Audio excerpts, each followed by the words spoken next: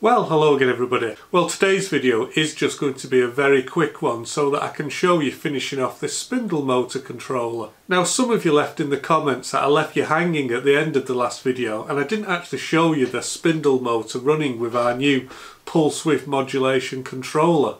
Well, you know that I do like to play little naughty tricks on you guys, but I'm afraid this time it wasn't actually intentional. So just to explain that, I'm sure that some of you have actually recorded your own videos and you've used editing software on your computer to edit them.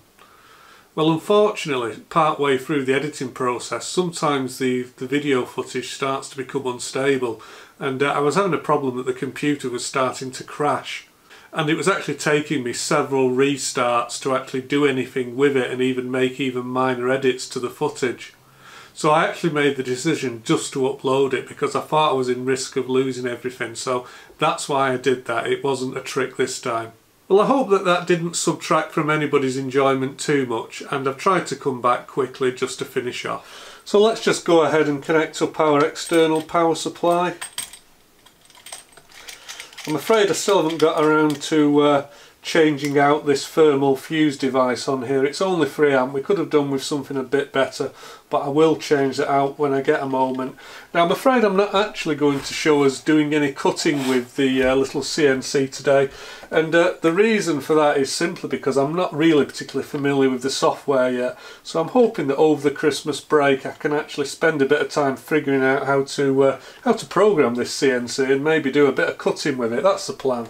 Well, I think my favourite part of this project so far has really been making this little 24 volt power supply. Well, I say making it, what I actually mean is we bought this 15 amp power supply off Amazon, but I did 3D print this end cap for it and put the mains IEC connector on it, a fuse, and also a 24 volt output. Oh, and of course an illuminated rocker switch, because yes, lights are good.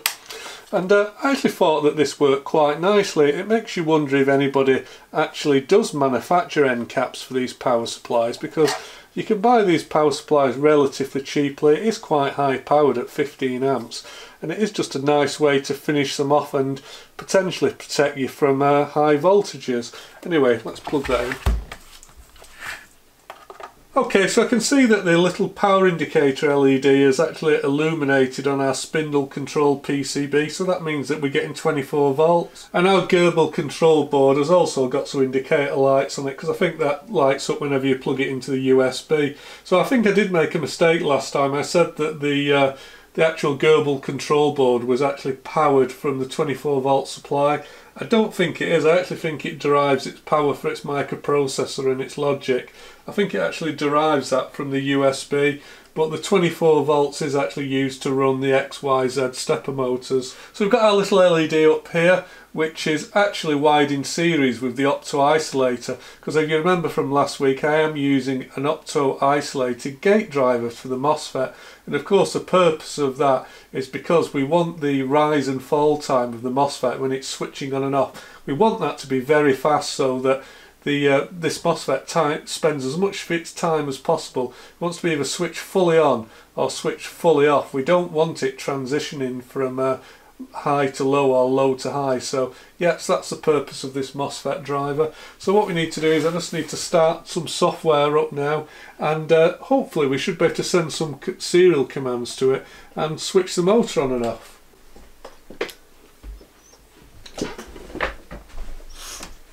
Now, I've actually been inside the software and I've made some modifications.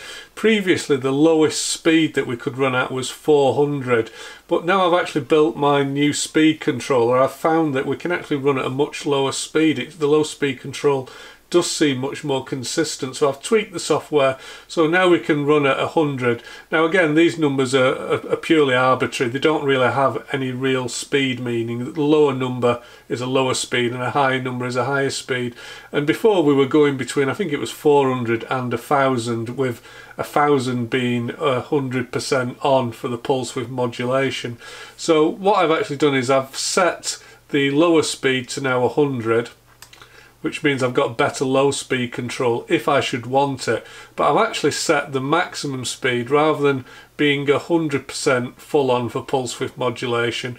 We're only 8/10 on now, so this motor isn't going to be running at its full rated power, and the reason for that is because we're still really having this balance problem with this little chuck that's on the end of the CNC motor. It isn't well balanced.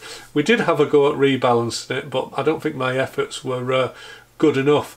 And the problem is, when you have small CNCs like this, they're not really very rigid, and any vibration that you get will show up in the machining quality of the work. So I purposely decided to just limit the top speed. We may go ahead and limit that. The original top speed for the first motor was about 10,000 RPM. I'm going to take a guess that with 800 here, 8/10 with the new motor, I suspect we might be getting around 16 or 17,000 RPM. So I still think it's a realistic and worthwhile improvement. Anyway, let's turn the speed down and switch on. Let's go up in speed.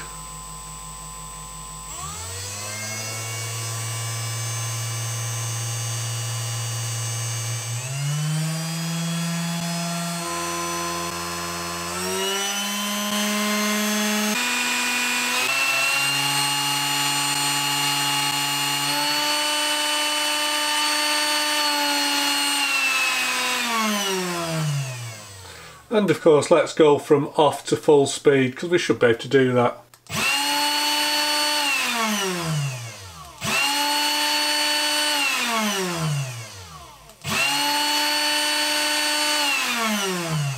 I'm not sure how well it'll show up on the camera, but we should see the speed indicator lamp here getting brighter and dimmer as the amount of pulse width modulation, as the mark to space ratio changes. So as the mark ratio becomes more, as it becomes more on, this should get brighter.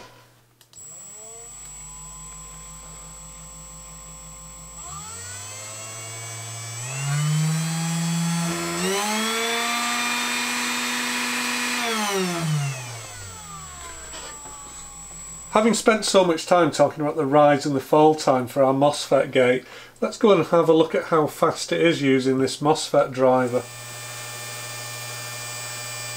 So I'm hoping you can see that we've got really nice square waves there and very sharp rise and fall times of just over 80 nanoseconds. If anything, that's probably a little bit too fast, and we could slow them down a little bit. But I'm not going to. So let's take a look at the switching waveform for our motor now. Well, as you can see, we're looking at the motor current now, and it isn't actually a square wave. It's funny, it looks a little bit like a chair, with that being the seat of the chair. So it looks as though, well, I've got to admit, I don't know. I think the shape of this waveform here, it's when we pull from high to low. I think maybe we're seeing something to do with the flyback diode there, but I've got to admit I am by no means certain what that is. I think maybe it's still part of the inductive kickback. But just taking a look at the rising edge here, I can see that there does appear to be very, very little ringing occurring, so I think that's a good sign. This clamping diode does appear to be mainly doing its job. But unfortunately I can't kind of explain this chunk which is cut out of the waveform. So maybe if you can explain that and you understand it, please leave it in the comments, because I would like to know. Now, with such fast rise and fall times across our MOSFET here, we would expect our MOSFET not to get too hot.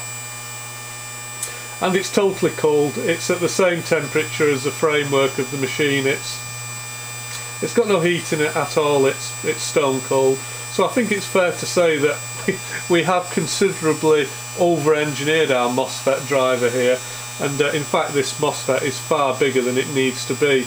But as I said at the start, I use what's in the junk box, and it does mean that if we wanted to use a bigger motor still, this would have plenty of capacity. After all, this is a 50 amp MOSFET, and I think this motor's probably drawing about 2 amps at the moment. Well, I don't think that looks too bad, does it? Looks kind of semi-professional. Well, I don't know what you guys have got planned for the Christmas holidays. I'm hoping you all have a good Christmas. It's been a difficult year, hasn't it? I've got to admit, I'm planning on doing some more radio projects, and I've got an old television that I want us to play with, so that's what I'm planning on doing over Christmas. If you've got any projects planned, please leave it in the comments. I'd love to know what you're doing. I don't know about you, but it just seems like, I don't know, 10 minutes ago that I actually just put the Christmas decorations back in the loft. It's funny what they say, isn't it? As you get older, these things seem to come round faster and faster. Well, just before we call this thing done, let's go ahead and let's just measure that motor speed again and see what usable speed we've got. I'm sure you remember we've got to stick on some of these little reflective stickers to use our little RPM speed measurement device here. So let me just stick one of them on. Hopefully it won't come off. Oh, I've already got one stuck on. Silly me. So I think you guys are going to have to shout out the RPM because I can't really work the computer and the meter at the same time. So if you guys can look at the meter and shout it out as we change the speed, that would help me. Right, let's turn it on first. Let's see what our lowest speed is.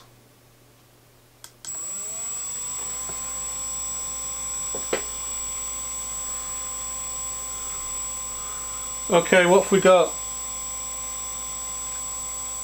3000 they said. Okay, 3098. Next speed. Okay, that's taken us to 6900. So we're at just over 10,000, so that's the speed that the original motor was running at. So can we go faster?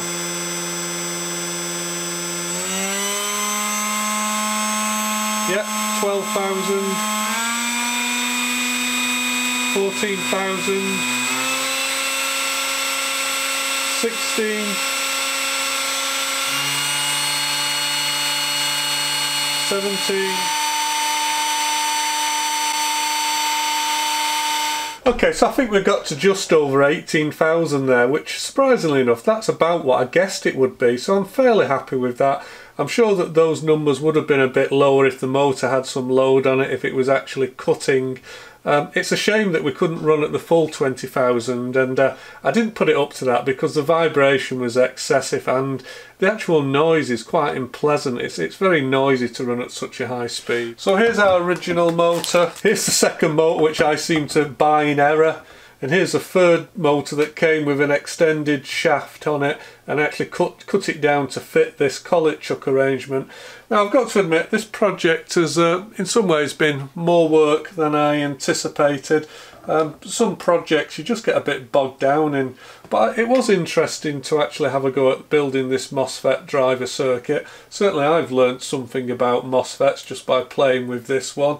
But would I do it again? Well, I think the answer is probably no, I wouldn't do it again. I'm really not sure it is worth the effort to do it in the way I've done it. I think what I would do is I would have gone on eBay and I would probably still upgrade the motor, but rather than try to build my own speed controller, I would just go ahead and buy one of these. I think you can buy one of these for probably less than £10, and I did actually test it with this motor and it ran it beautifully. I'll say beautifully, it ran it as well as my speed controller did. And what this has got, it's got a little variable potentiometer on it here, so basically you stick 24 volts at one side, connect your motor to the other, and then you can actually vary the actual speed of the motor using this potentiometer.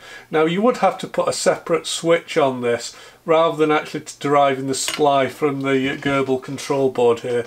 You'd have to get the supply straight off a separate power supply, and you'd also have to manually switch the spindle motor on and off. But I don't think that would be a great problem, and as I say, I don't think I'd go to the effort of doing this again if it wasn't for the pleasure of doing it and the learning curve. So maybe if you buy one of these upgraded motors, don't do what I've done, just buy yourself a cheap speed controller and put a switch on it. That will be quicker and easier, and it'll work just as well, to be honest. Well, I think for today that will do, and next time let's hope we can get back to some vintage electronics repairs, maybe some old valve radios or something like that. Okay, stop waffling, bye bye for now.